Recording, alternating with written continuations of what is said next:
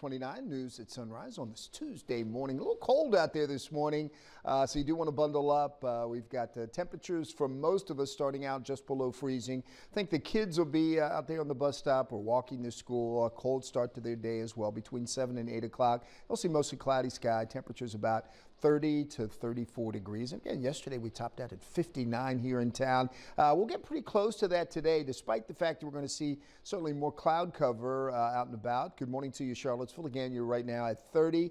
It's 29 in Madison, 26 for Palmyra.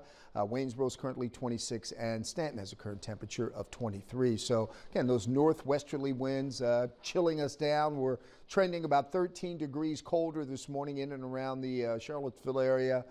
Philly's about 4 degrees colder there. You look to the west, though, you can see a lot of plus signs. St. Louis, 26 degrees warmer. Chicago, 26 degrees warmer. Little Rock's about 14 degrees warmer. That's a result of that southwesterly wind that will eventually start to warm us up. We'll see our wind shifting as we go through the day today, coming out of the southwest. Right now, we've got that light northwesterly wind, and again, that's contributing to the cold start to our day. Here's a live look at Doppler radar. All is quiet, really no travel-related problems if you're heading out this morning. High pressure now drifting to the north and east. We've got a warm front and cold front combination to our west, and that warm front is really going to contribute to some of the cloudiness that we see today. So we'll see a mostly cloudy sky, but again, eventually those winds will turn to the southwest, and we'll warm up into the mid to upper 50s today. The really warm conditions start to work into our weather picture starting on Wednesday, middle 60s, and that'll be the story for the late week. Then we've got the trailing cold front that will be moving eastbound, and that rain will start to develop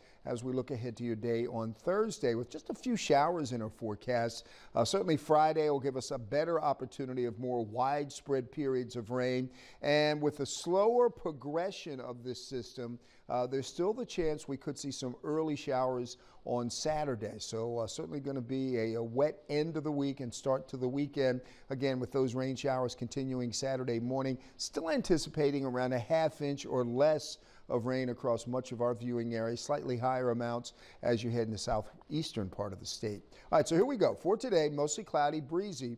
53 for the valley, about 57 for Central Virginia. Southwesterly winds at about 10 to 15 miles an hour. And then for tonight, those clouds will stick around, so they'll trap some of that heat that we generate today. So really not too bad in terms of temperatures. Mostly cloudy, 40 to 44 expected to be our overnight low. And then for your day tomorrow, mix of clouds and sunshine turning milder, 62 for the valley and about 66 for Central Virginia. Here's your 7-day forecast. A few showers in our forecast.